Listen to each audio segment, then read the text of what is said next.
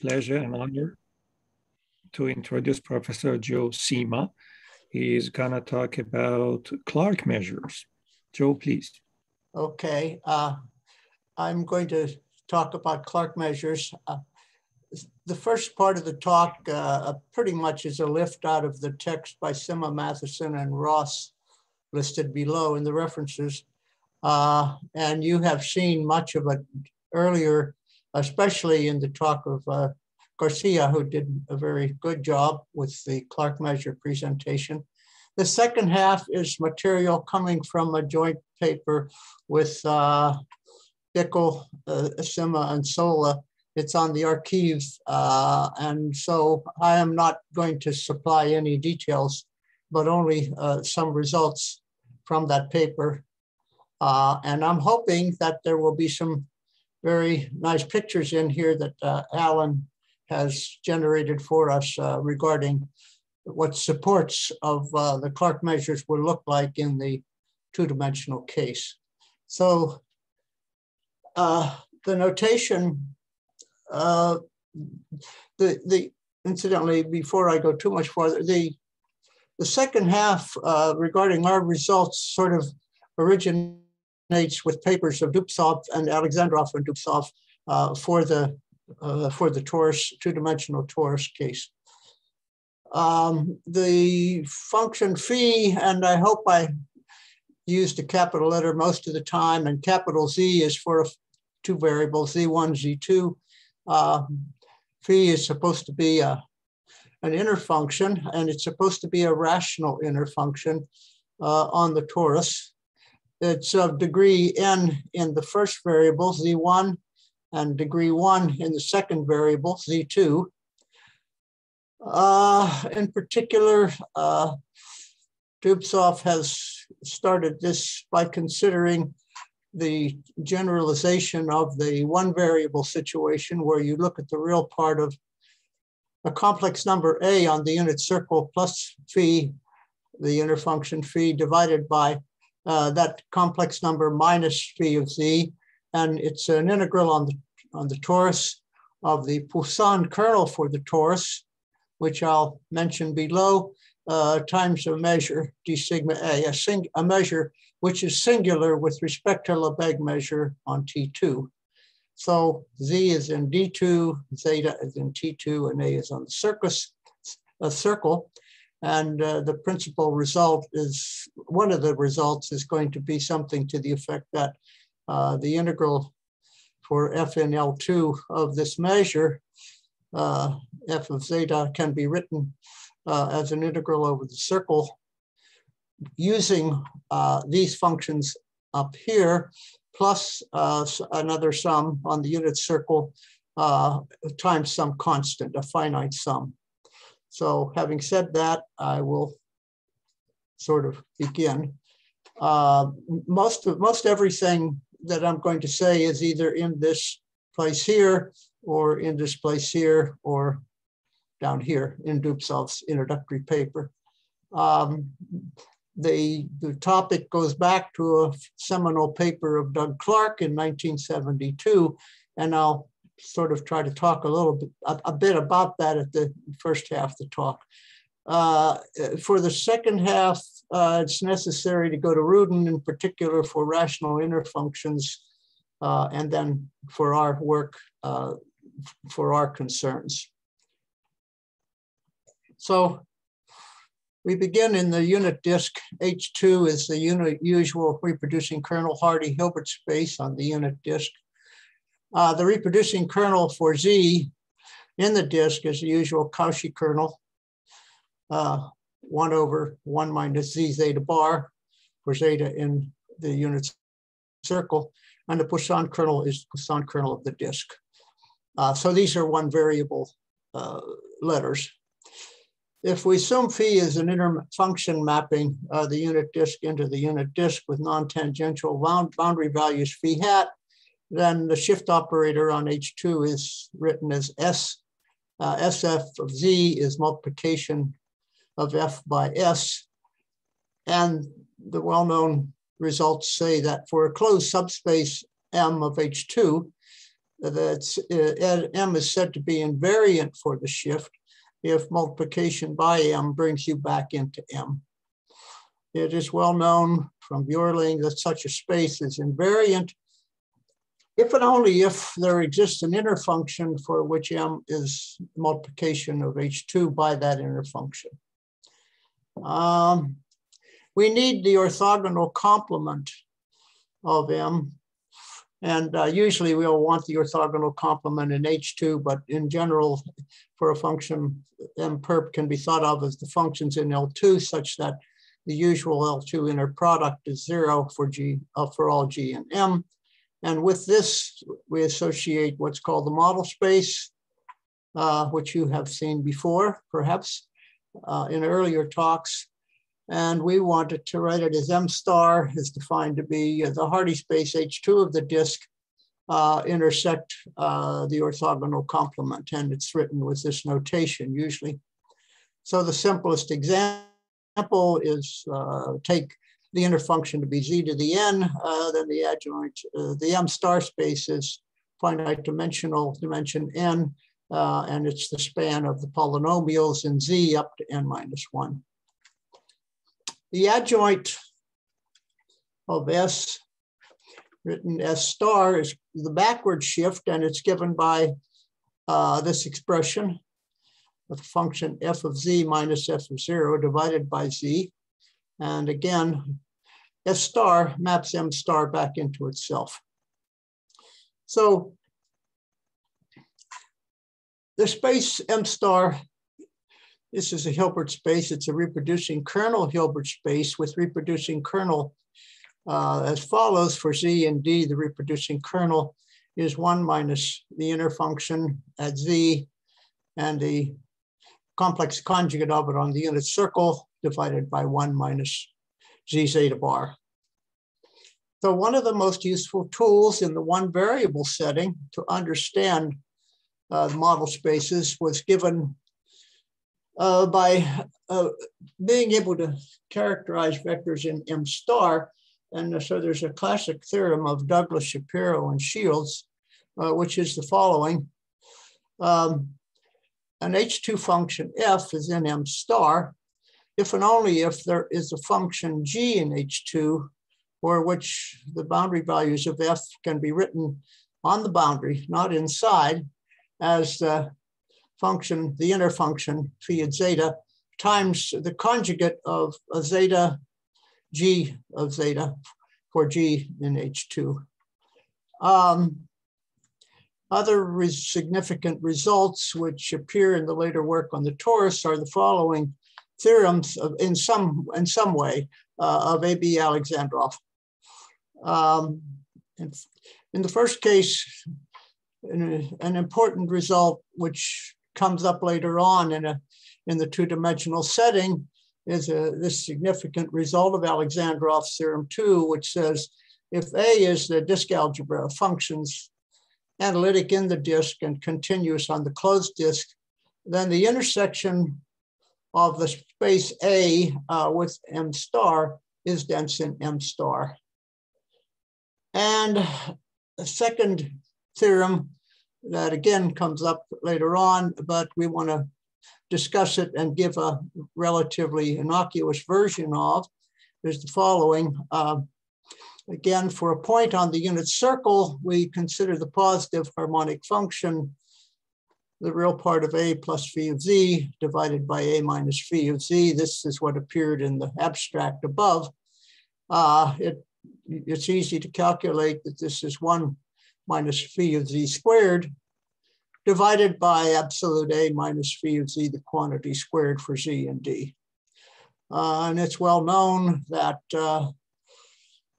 there's this positive Borel measure on the unit circle, which is usually written as sigma A, to show its dependence on the value A on the unit circle. So UA of Z is a Poisson integral of Z in this disk and on zeta on the circle of P, the Poisson kernel against D sigma A. And that's classic again.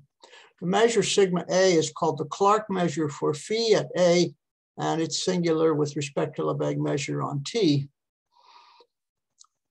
If phi is not a finite basket product, it is known that there's at least a countable number of points zeta j for which phi takes that value a on those points.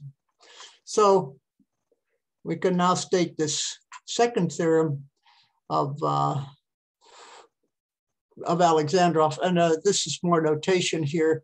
If C of Z zeta is the Cauchy kernel, then this is another equation that holds.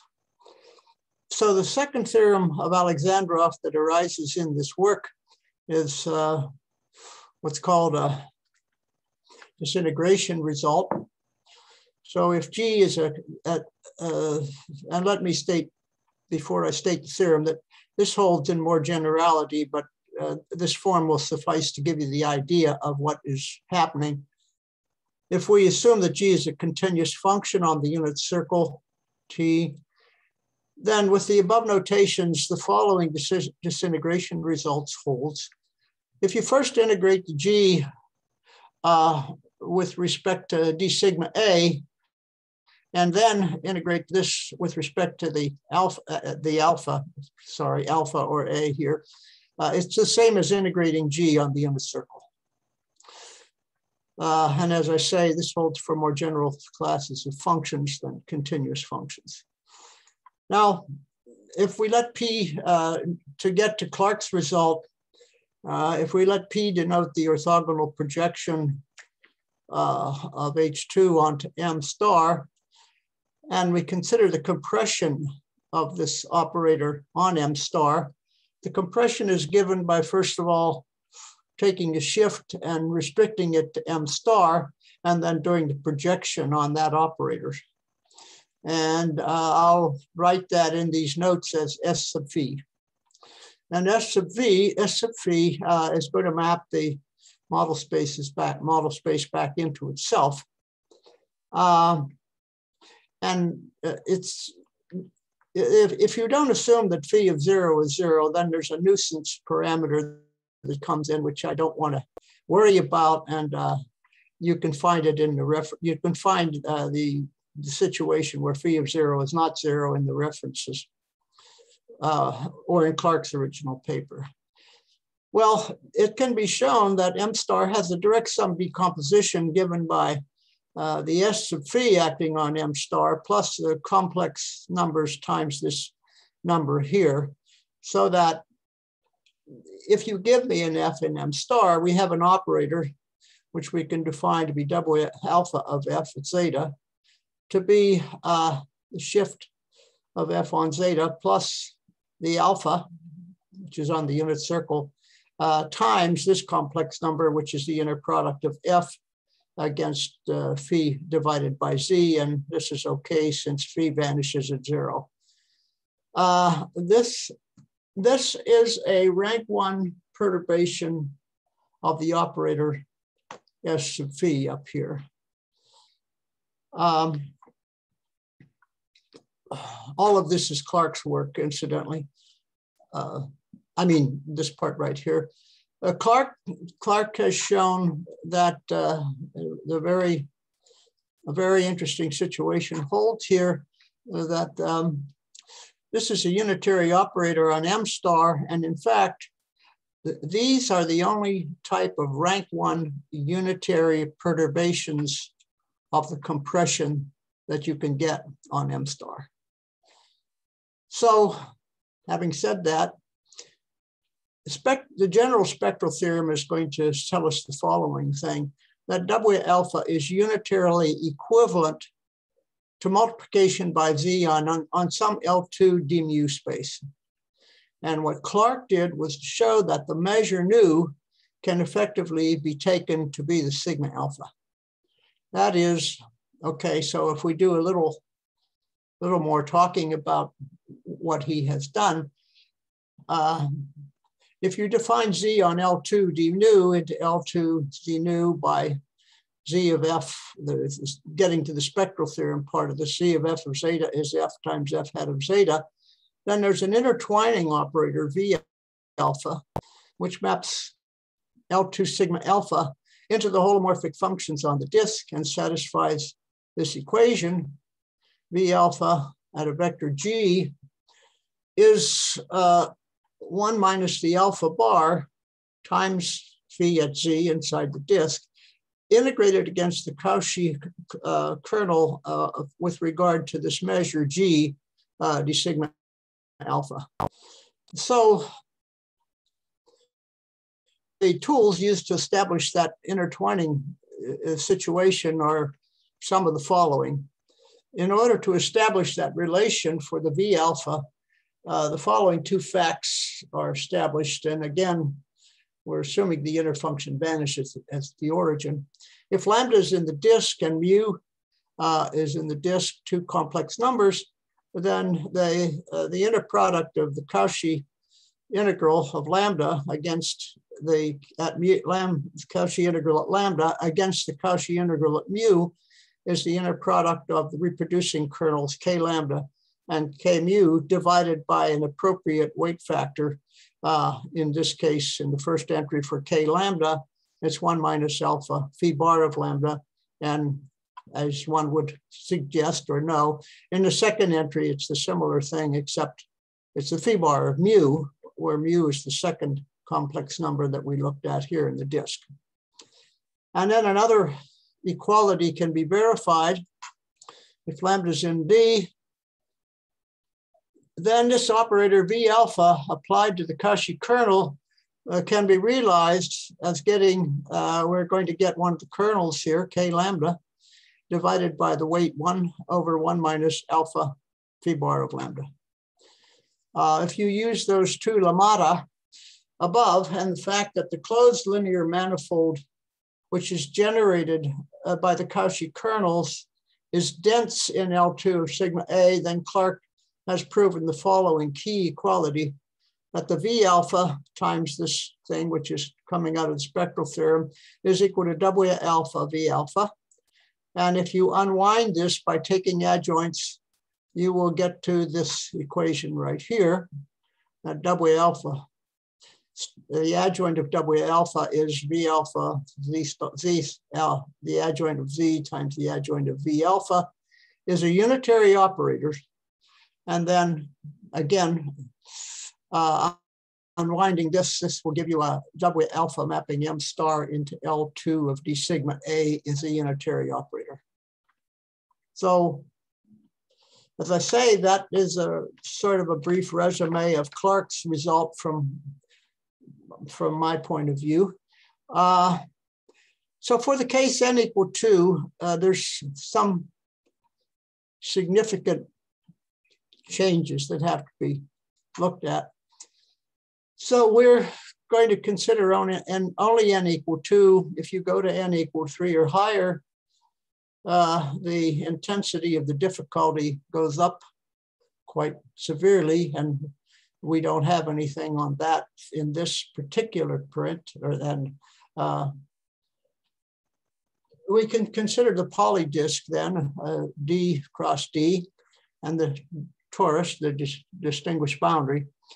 And again, if we use capital Z for vectors in C2 and zeta for points on T2, the Hardy space there is a reproducing kernel Hilbert space. I won't repeat the definition. It's what you think it is. You integrate the function over tori going out to the boundary, and you ask that the sup be finite. The reproducing kernels for that space are the products of the reproducing kernels in the one variable situation. So that's what this is saying here. And the Poisson kernel that's used is the Poisson kernels, product of the Poisson kernels for the disk. So nothing fancy here, just a straightforward lift from the disk case. Inner functions phi for the setup are defined to be analytic maps from the disk, from D2 into the disk, for which the non-tangential boundary values for zeta in T2. So this is part of the boundary, and it turns out this is, for this kind of thinking, this is the only part of the boundary of the polydisk that matters. The values of the limits for points in T2, again, wind up back in the unit circle. So at this stage of the game, of the development of Hardy spaces on the torus, there's no canonical factorization for functions in the Hardy space H2 of D2. So complete descriptions of inner functions are not known. However, for the analog of the finite Blaschke products, these are the inner functions which are the only inner functions which are rational. On the unit disk, there's an important result of Rudin and Stout in this setting, and we stated for n equal 2. Look, we're going to write P for polynomials. Makes sense. And the degree in Z1 is n, and the degree in Z2 is m. And so a rational function, R of Z, assumes the rational function assumes the form, a rational inner function will assume the form, well, I'm sorry, I'm skipping here. We want to call something a reflection of such a PNM polynomial in the torus as this P twiddle. So P twiddle of Z is going to be the Z1 to the power n, Z2 to the power m, where the n and m are coming from this notation up here, times the conjugate of 1 over the conjugate of Z1, and Z1 is replaced by 1 over its conjugate, and Z2 is replaced by 1 over its conjugate. And this is on the unit circle, so nice things will happen. So if we assume that phi is a rational inner function, then the Rudin-Stout result says up to the product with a monomial term, there is a polynomial P for which this inner function, this rational inner function, will have the form P twiddle over P. So throughout what I'm going to say today, they are going to be called RIFs, capital RIFs. And let me just mention that these functions are kind of interesting in the sense that they may have discontinuities on the torus, and yet they may have non-tangential limits at such points. And one of the better examples is to look at this function, phi of z is 2z1 z2 minus z1 minus z2 divided by 2 minus z1 minus z2.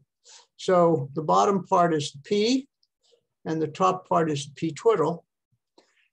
This has a singularity at the point 1, 1 on the 2 torus. And if you, for instance, look at the limit of this function going out to a point, the point 1, 1 on the torus by going out with r, as r goes to 1, you're going to get the value minus 1. And if you look at the limit of this thing, and you think of what's happening in the torus, this is going to be sort of a cross diagonal from one corner down to the other corner where it has the value plus 1. And you can get to this, the 1, 1 point, by traveling down this cross diagonal. And so you can see there'll be a discontinuity there. A given RIF may have a finite number of points, which we're going to label tau j, a to j. J goes up from 1 up to m on the torus, where p of this theta j is going to be 0. So the model space, as Dubtsov sort of set it up initially, is with an associated Clark measure. The analog of the n equal 1 model space for an inner function phi is given formally in the same way, k phi. And of course, for us, we'll be looking at RIFs for the phis.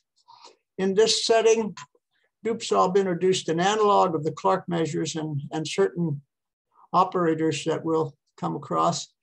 For A in the circle and phi in inner function, this equation UA of Z now is exactly similar to the one we had earlier, except now this gives us a non-negative function, which is called pluriharmonic.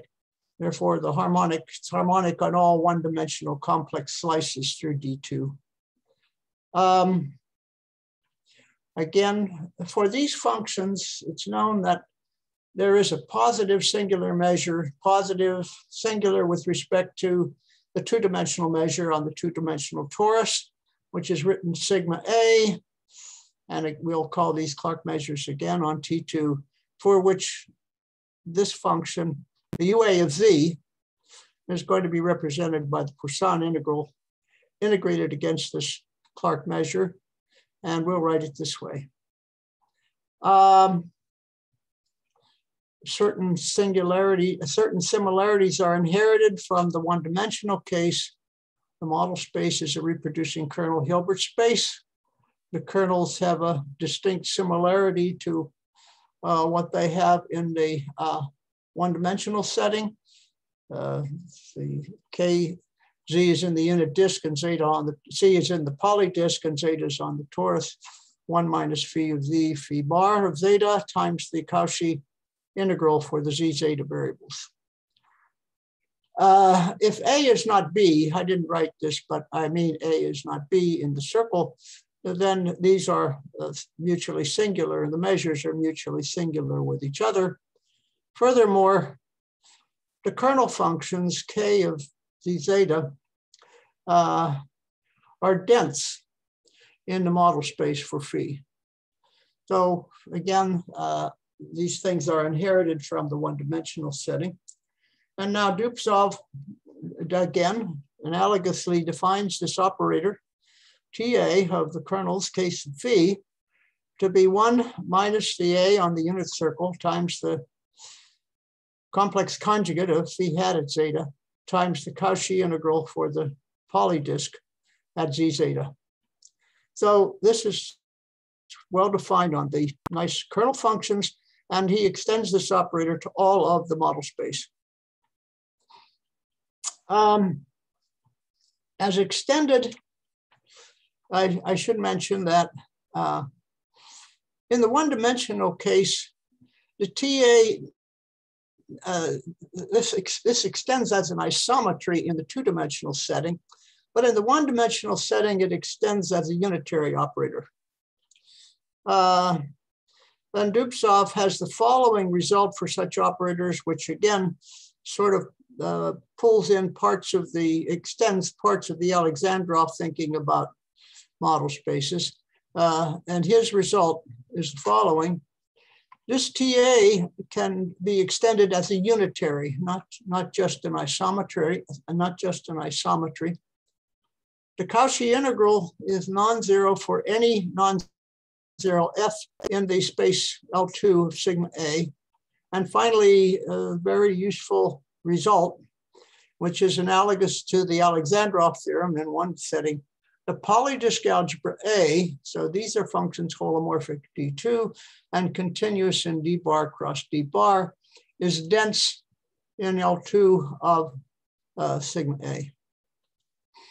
Okay, so as I mentioned, the validity of condition 3 in the one variable case is the result of Alexandrov, and this, there, in contrast to the Clark result in one variable, there will be cases where the operators are isometries and not unitaries. And part of our work will try to emphasize when we can produce unitaries in this two-dimensional setting.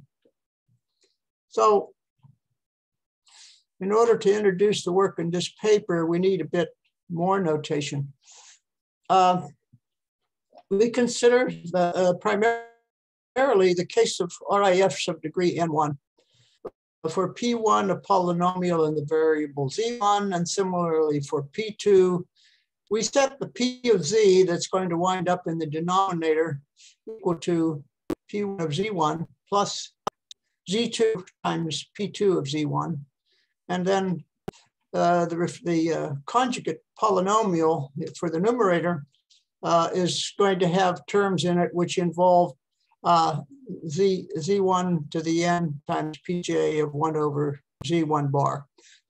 These will be the reflected polynomials for this choice of polynomial n1. N is the degree of the z1 variable, and phi is the inner function. So phi of z, the rational inner function, has this form. And if you'll pardon me a minute, I want to have a drink of water. Okay, so with this notation, the functions that appeared in the abstract are going to come into play here. The B alpha function of zeta is a function of one complex variable. It's going to be P1 twiddle with zeta, which is, as I say, given up here, minus A times P2 of zeta, divided by A, P1 of zeta minus P2 twiddle of zeta. So there's a bit of symmetry there. This is going to be a rational function in the variable zeta. And we're going to set the weight. Let's see if I could keep both of these on here. The weight W alpha of zeta is going to be the absolute value of P1 of zeta minus the absolute value of P2 of zeta squared in both cases, divided by P1 of zeta minus A, P1 wiggle here, minus A times P2 of zeta. So assuming the point A in the circle is going to be exceptional for phi, as I defined above, if there is a K, well, I'm sorry, I didn't define it above. A point A is said to be exceptional for phi if there's a K for which phi hat is A, and the value of A is said to be generic otherwise. So the first thing that one wants to look at is the Clark measures have no point masses on T. And if you'll pardon me a minute, I'd like to try to scroll down and see if I can't find one of Alan's beautiful pictures here. Here's a picture in the two-dimensional torus. Here's minus pi, and here's plus pi over here. Here's 0, 0 here. Here's minus pi here, and plus pi pi over here. Let's just try to follow one of these for the moment. For example, we'll tell you what the level sets are for this phi here. But if you look, you'll see, for instance, there's an orange piece of a curve up here. And then there's an orange piece of a curve over here that goes down and through here. And then we pick up another orange piece of a curve over here, coming down like this. Those are all part of one support. And those curves are, Bickel and Sola and someone else have shown that those are real analytic curves. This particular one here is going to, I think I know the example, it's going to be a little bit special. But one of the support sets here is going to live on the axis where this, let's call this the T1 variable is 0, and this axis down here where the T2 variable is 0. So those are, I find those to be fascinating and interesting pictures. And if you look at the archive, there are more pictures demonstrating what some support sets are. And I'll tell you what the inner function phi is as we go down later. I think it's the example that I looked at above of discontinuities. So the Clark measures have no point masses on T. And if you examine the generic and the exceptional points on T, you can prove that the weight W alpha is bounded, integrable, and continuous, except at a finite number of points. So one of the main results of the BCS print is the following. If A is in T, the Clark measures sigma A satisfy the integral on the torus of a function f in L2 d sigma A against that measure can be calculated by calculating the integral of f at zeta 1. The B alpha I tried to show you above. Let me go back up a minute. see how far I need to go up. Wait a minute. There's the B alpha that we're using.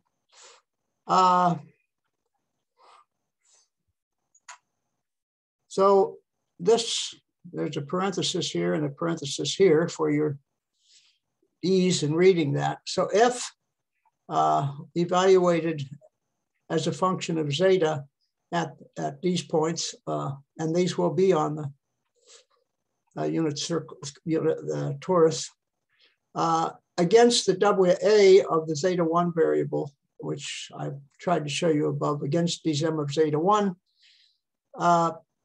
This integral will be this integral plus a finite sum, where you get some constants which are non-zero depending upon the value A chosen.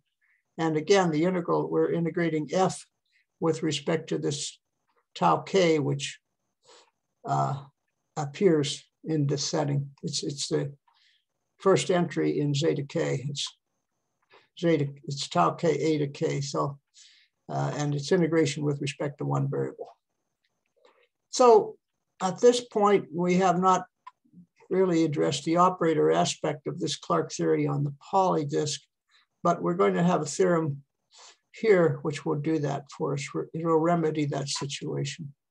For A in the circle, for each F in the model space, this is an analog of maybe Poltoratsky's theorem, a theorem of Alex Poltoratsky, that if you look at the TA of F at zeta, it is the value F had at zeta for sigma alpha almost everywhere zeta. So the significance of this is that this is fairly thin set, but nevertheless, this holds on that, this equation holds on that set. And second, the TA operator from the model space into the L2 of sigma A space is unitary if and only if A is a generic value for phi. So that's a bit of discussion on the operator theory. The proofs can be found in the Archive preprint, and this is to appear in the Michigan Math Journal. But let me go down here a bit further. As I say, wait a minute, where am I? Here. Yeah, one of the most useful tools in this sort of thing are results, are results of Agler, Nice, Ball, Sadowski, Vinnikov, and maybe some others that I'm missing, which I'm going to state for the n=1 case. This combination of polynomials and their reflected parts can be, in some sense, realized in the following result. There are polynomials Q and R1 up to Rn in two variables or one variable. The degree of Rj is less than or equal to n-1 and n. And the degree of the Qj, it's really a function of just one variable, the variable z1.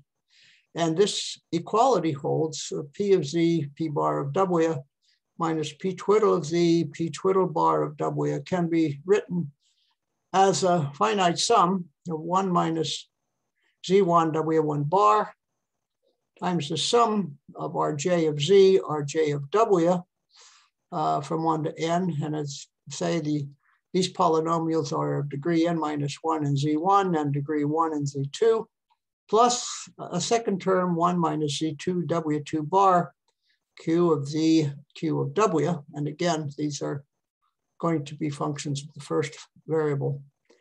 And I find this part down here to be rather remarkable, where the F in K is in K phi if and only if there exist functions G1 up to Gn and H in H2 such that F of Z can be written in this form. So you have a form which might play the role of the, Shapiro-Shields-Douglas theorem in one variable in this format. And also in this representation, the equality holds that the norm of the function as an H2 function can be given by computing the H2 norm of this little h up here, plus the H2 norms of the GJ functions, which are functions of H2. One more caveat here. This is the example. This is one of the RIFs that were talked about. I think this is the one I started with. Let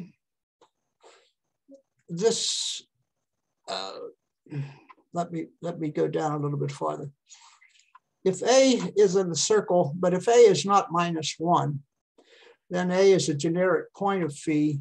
And by one of the earlier results that we proved, the operator TA is unitary. So almost all the curves that you see here, except for the cross-hatched X and Y, T1 and T2 axis, this is supposed to be a picture sitting inside of the torus. These are all going to represent supports for unitary operators that are involved. If you get to the point A equal -1, then A is an exceptional point and TA is an isometry, but not unitary.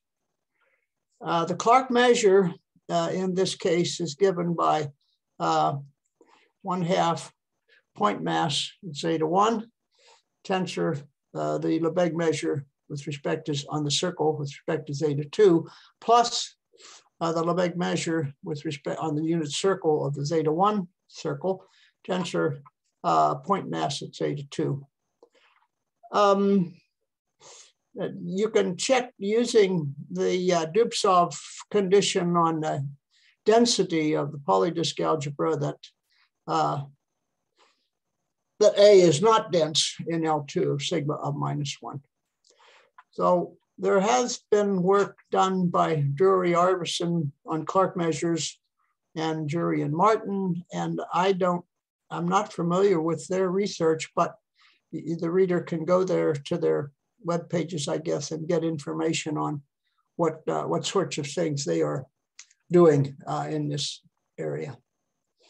Okay, I will close with that and wish you all a good lunch. I'll try to answer any questions if I can.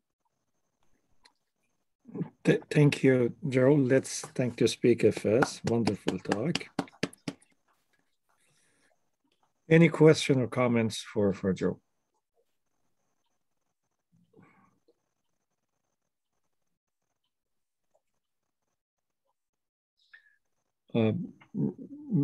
I myself have a question for you, Joe. You mentioned two explicit examples of inner functions. Are there more? I mean, you mentioned, of course, the quotient of polynomials so that we can go ahead and construct. But I mean, what else can we get out of them? Except I would say the simplest answer to give you is if you look in Walter's book on the polydisk, he has classified a certain number of inner functions, good inner functions and so on. Good inner functions are the best version, I think, and they require that the subharmonic majorant of the absolute value of the function be an equality, some things like that. But certainly, if you take an inner function of one variable and do some compositions and so on, you can, take a singular inner function and compose it with something else that's in there. You can produce lots of what I would say are pathological inner functions on the torus. Does that make any sense to you? Yes, okay. Yes, indeed. I mean, mentioning Walter Rudin book, indeed, it's a very good reference for this subject. Yeah. Any further question or comments for Joe?